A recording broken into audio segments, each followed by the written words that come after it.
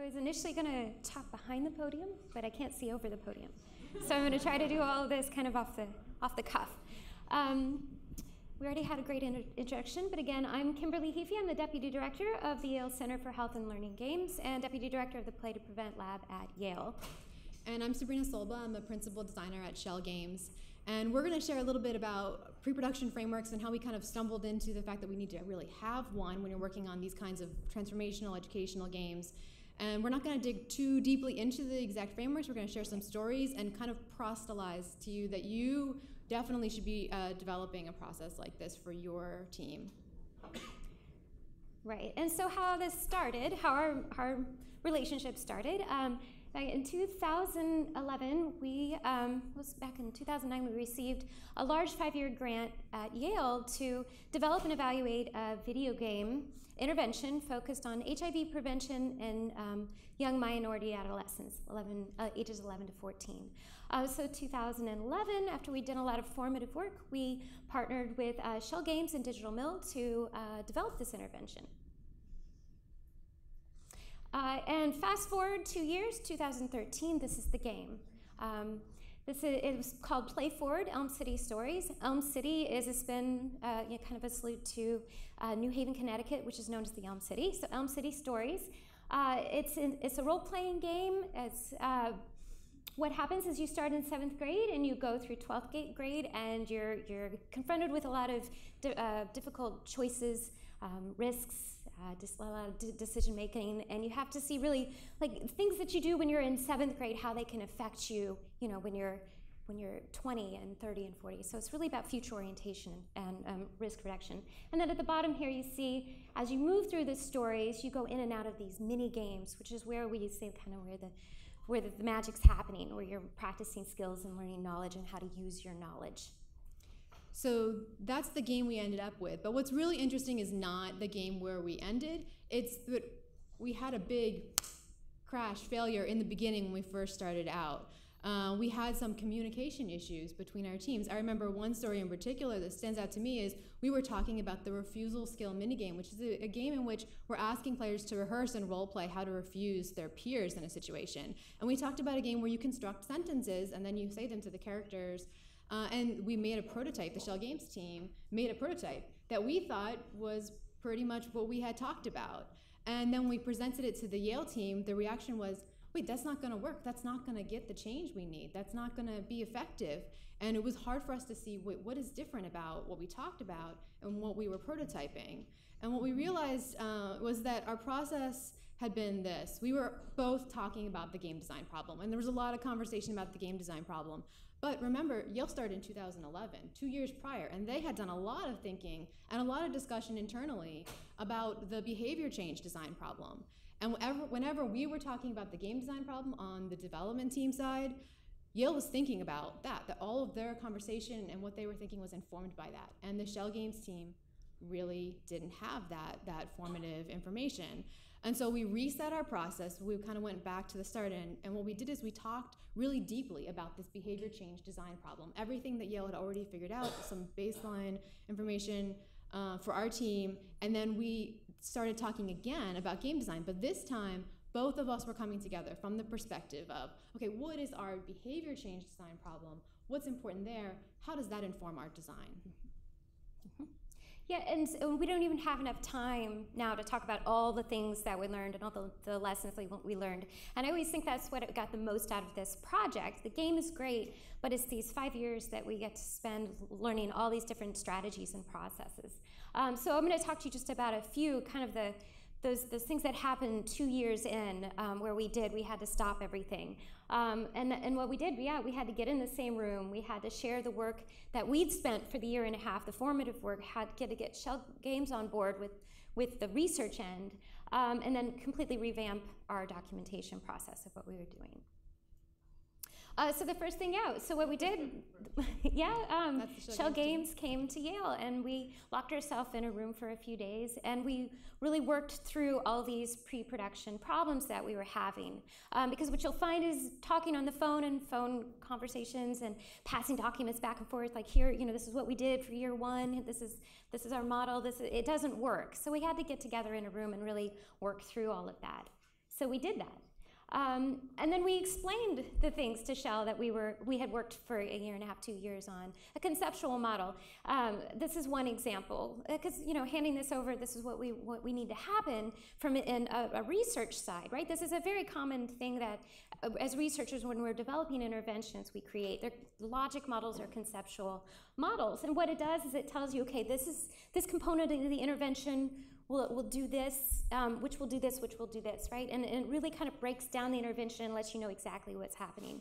And it's heavily informed by the theory that you're interested in. In our case, was like social cognitive theory, some health behavior theory, prospect theory. And then it's also built on the existing literature and already what's out there. So we had to sit down and really work through that together.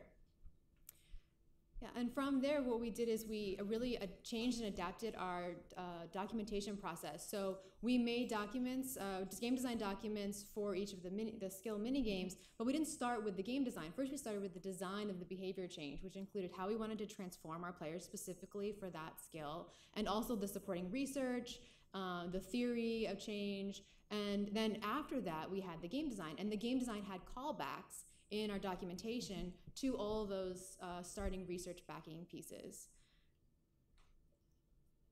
Yep. So what we're going to do is not spend so much time again on Play Forward. I think both of us have talked so much about this game, we're done, right? But we've done some other exciting projects, and we've taken what we've learned and expanded on that in our own branches, and we're going to give you some examples of other projects we've done from what we've learned from this initial project. And what I chose 2 games. One is Epic Heroes of Knowledge, developed by Yogomi. They're a math, an education games company, and we evaluated one of their math games. And then a card game, a social card game around HIV prevention in young Black women. And the reason I chose these is, one, it's an education game, which is not a behavior change game, so I want to show how the processes can be translated there. And then a card game, which is not a video game, how we still were able to translate that. So another really great partnership that we had, this is back in 2015, we partnered with Yogomi, who's a sponsor here and has a presence here at the Games for Change. They came to us and they said, they were really excited about the education space and really wanted to put some research-based, evidence-based games out there. So they're like, let's evaluate some of our a math game that we've created. And we're like, yeah, great, that sounds awesome. So the first thing we did is we spent some time really kind of breaking down the game. What's nice is, I'm able to kind of sometimes, I can put on my researcher hat, right, or my educator hat and say, well, I don't see a lot of, feedback here. There's not a lot of player interaction. There's not a lot of narrative here. There's not a lot of problem solving, right? It's a great art, and it's a lot of fun, but it's really about rote memorization. And we know that, especially if it's a game built on common core principles, we really have to say that it's built in learning theory and it's built in common core principles. So we came back to Yogomi and we said, can we spend some time and work with you guys together and come up with a better, a better game? And so we did. We spent 6 months, and it was such a great 6 months. We came back with 20 mini games, and they each focused on a common core principle. And there are levels within those mini games. Again, it had learning theory. It was based in learning theory. It had those tutorials and feedback loop now to reinforce the concepts. It was theme-based. They had some really amazing artwork and characters that we started to pull into the mini games. And there was more of a narrative and applied learning. We did the same processes that we did with Play Forward. We created the game playbook, so everybody on the team knows exactly what our goals are and where the curriculum is, and again, the theory, all of that was there.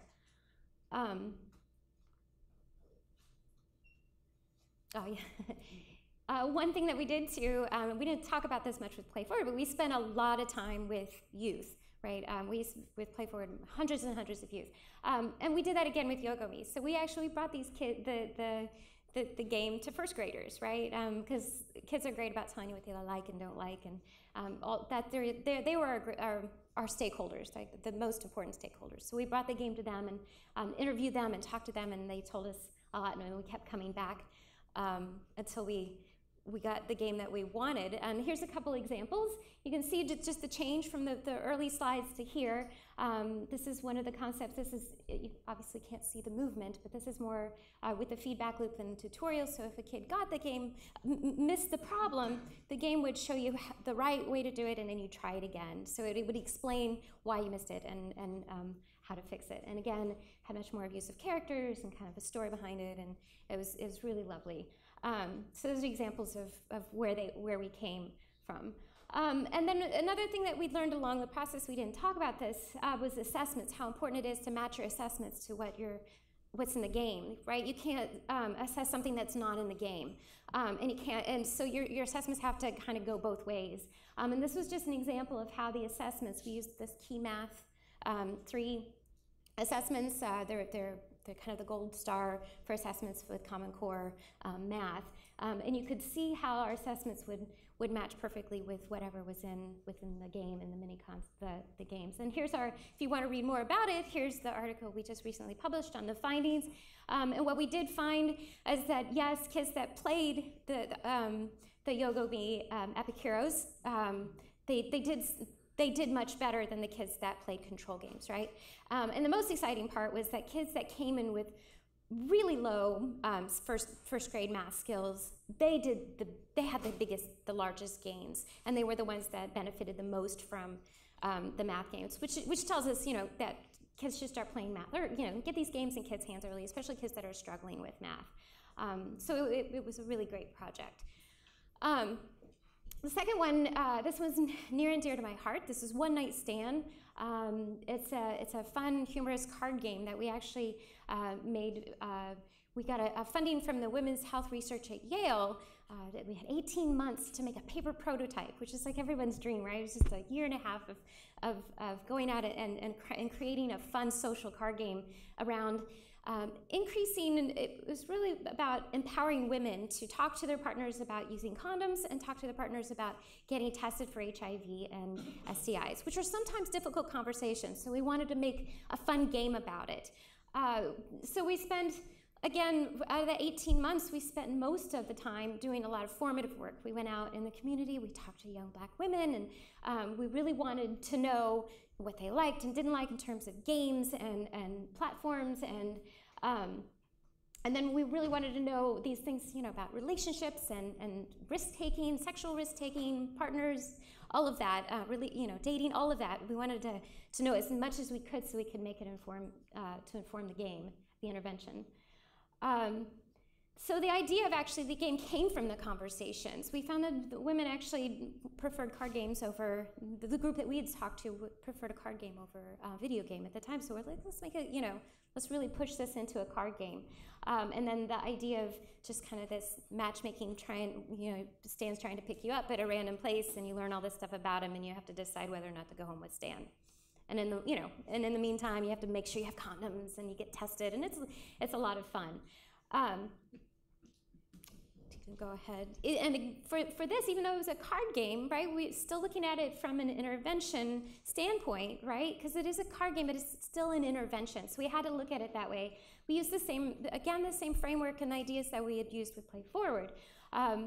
We created a game playbook, and we went through many, many, many iterations of that as the game would evolve and change. And then we again had a conceptual model for that. And then we did a feasibility pilot study. So we actually took the game, after we created it, we took it out into the community. We had 21 young Black women play the game for a couple weeks, and we had so much fun doing this. And we did some pre-post assessment and just 1 month follow-up. We really just wanted to get some feasibility data. And we were excited to see, go back just one more. We were excited to see that the game, it did affect important mediators of behavior change, like attitudes and norms and self-efficacy and intentions. And even more exciting is people that played the game, their behaviors changed. So participants talked to their partners about getting tested. 4 partners reported that their partners actually did go and get tested, and 2 reported that they got tested themselves, just from playing a card game for 2 weeks. So we were excited. We felt really good about it. So our next steps for this, we're going to move the prototype into a more polished finalized card game and try to get it out there to the people that can benefit from using it. It's a great way to talk about sex, right? Especially if for high school students or college students, and it just because it's a card game and then it's fun.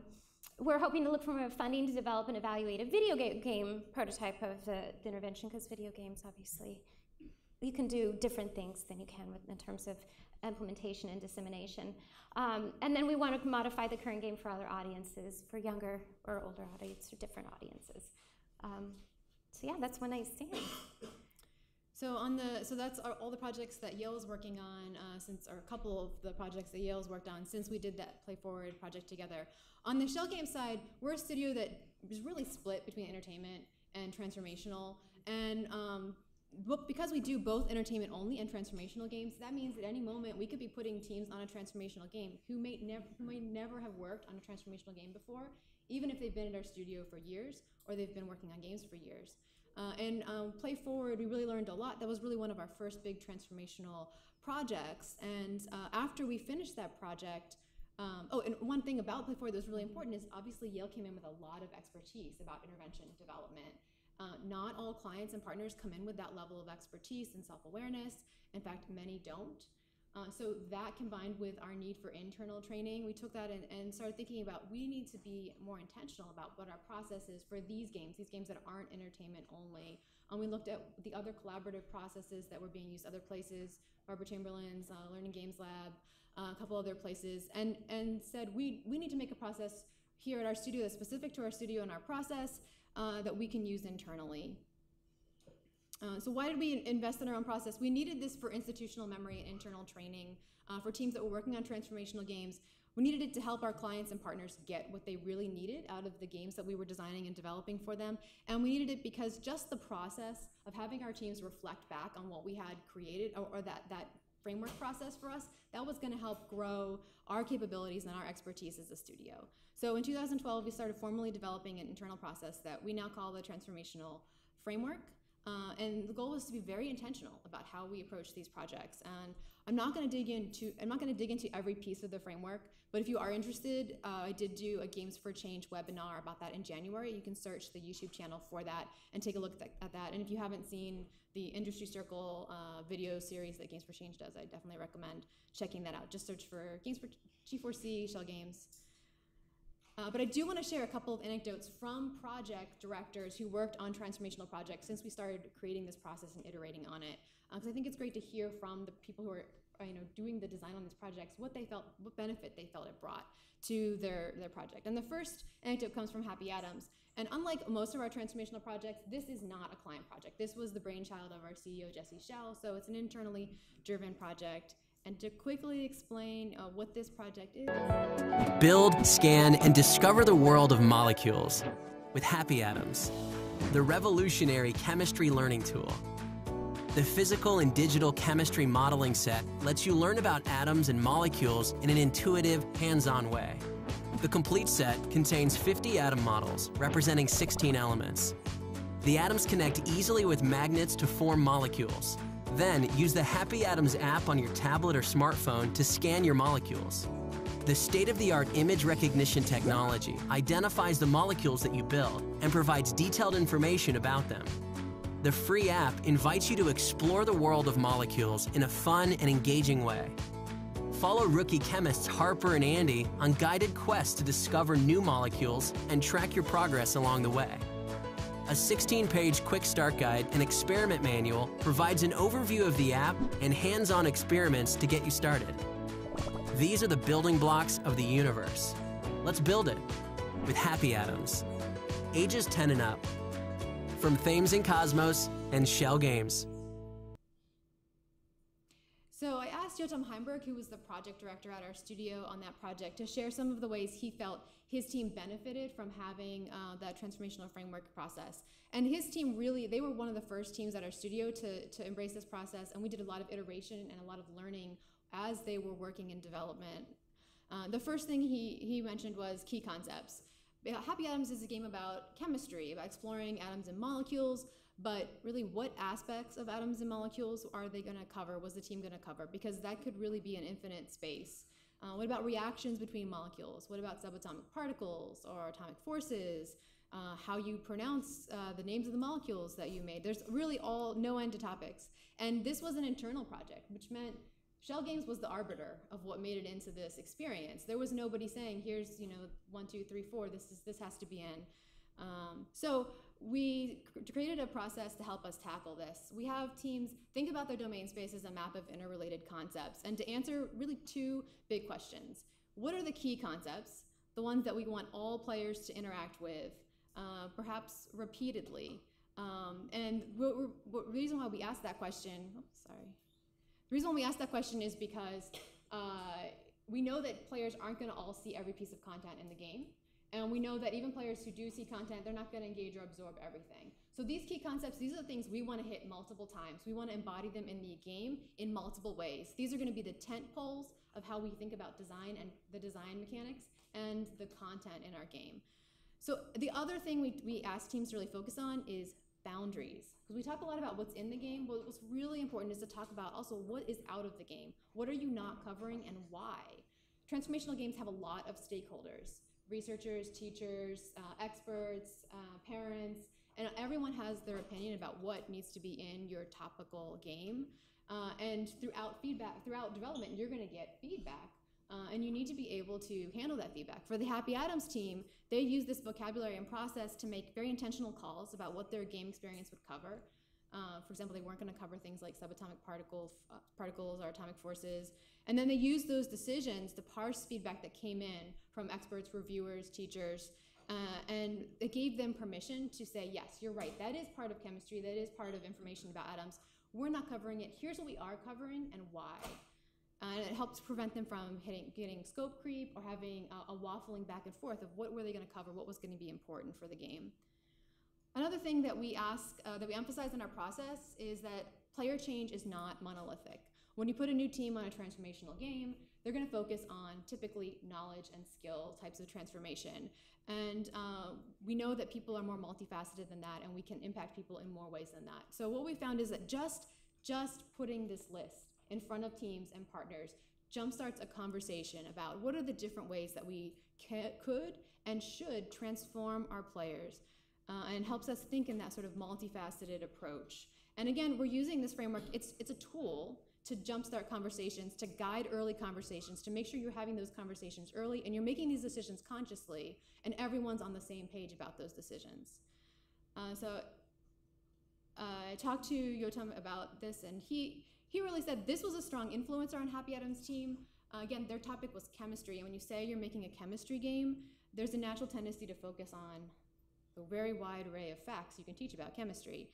And what Yotam said is this: we all knew information and knowledge were big parts of learning chemistry, but by thinking about the types of transformation, it gave me the vocabulary to talk about why it's also important to have the emotional safety for learning something that is traditionally viewed as challenging and mystical and unknowable. And this really became the high-level purpose of Happy Atoms, to demystify chemistry. So it's not all about teaching chemistry facts, it's really about creating an emotional connection to that material. That's a different type of transformation.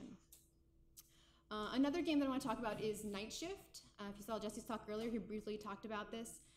This game, our client was Dr. Mohan from the Department of Critical Care Medicine at the University of Pittsburgh School of Medicine.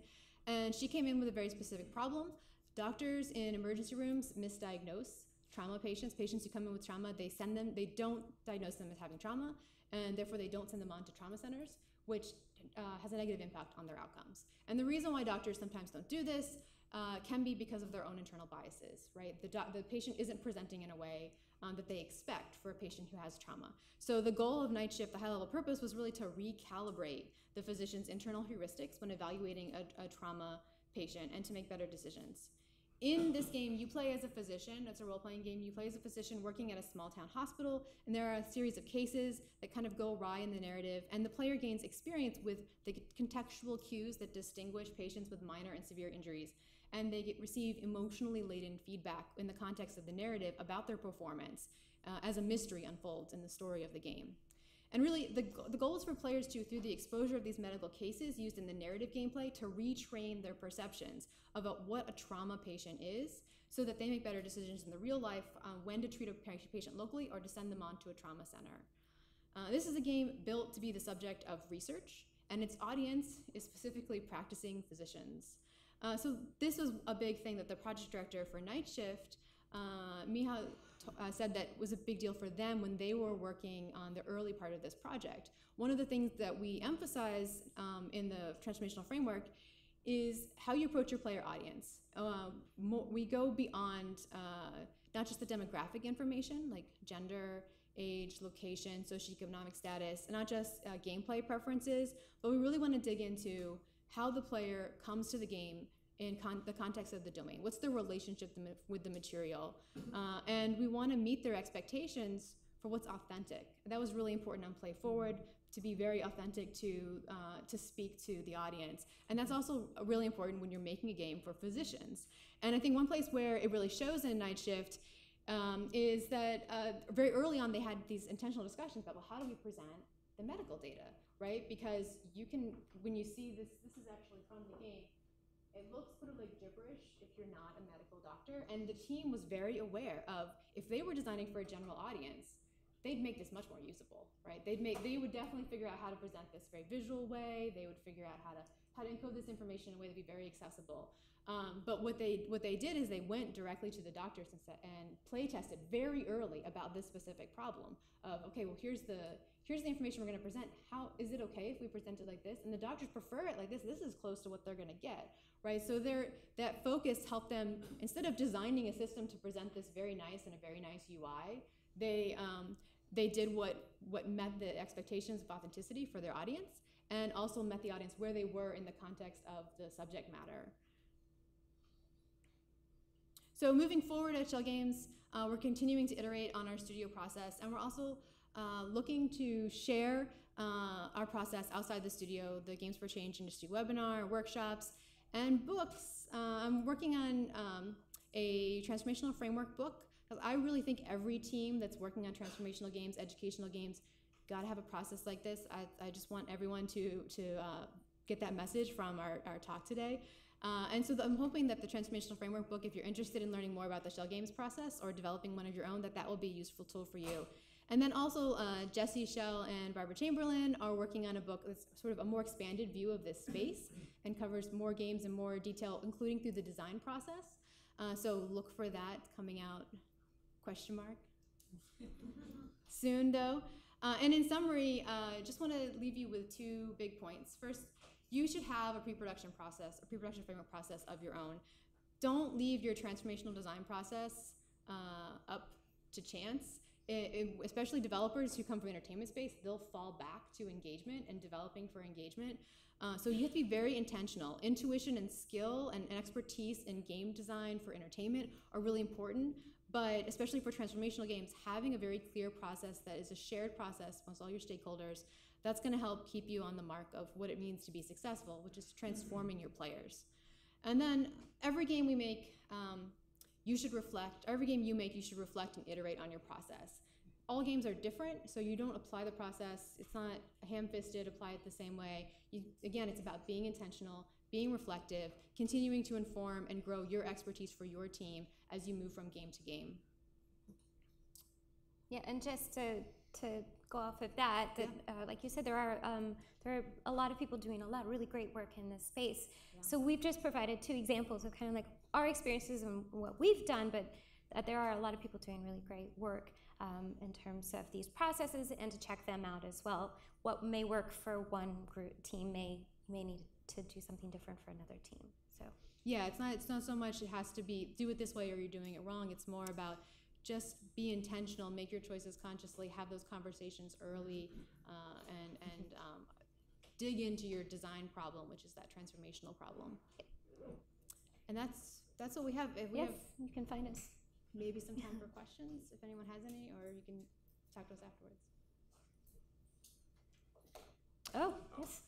So in one of the earlier sessions, somebody was talking about the fact that if you wanted to make a transformational game, really only, the figure she used was 25% of it should be transformational, because the people who are using the game are going to quickly see through your purpose. And it seemed that these games were like totally oriented towards the end result. Do you have any comments on that or thoughts on that? Yeah, well, creating I still see this as an intervention, right? I don't think we could put Play Forward on an app store and kids are going to choose that over Minecraft. They're not going to do it. They're not going to choose it over. Probably wouldn't get approved either. It's it wouldn't pretty get it, yeah. deep subject matter. It is. It's true. But would you rather learn about alcohol, sex, and drugs, 11, 12, 13, through a game, or would you rather have your teacher stand up and talk to you about it? Of course, you should see that. They're like this, as soon as they really dig into it. So I don't know if we're not competing. I think it's okay for it to be upfront at what it is. And kids are smart and they figure it out quick anyway. There's no reason to try to code it into something it's not. That's my feeling. It still needs to be fun and engaging, and I don't even know the word fun sometimes. It just needs to be engaging and to pull people in and connect.